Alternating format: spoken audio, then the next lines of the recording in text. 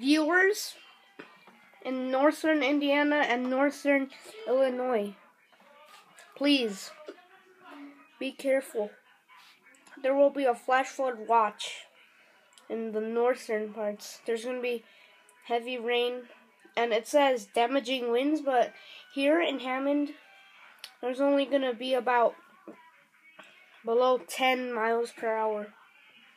And there's a torque on 60% in Chicago. So I heard there was supposed to be a game against against Columbia, and I forgot the other one, but hopefully Columbia wins the finals and today.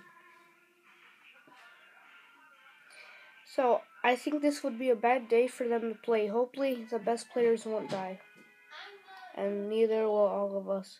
So if there is a tornado, I will take a video of it.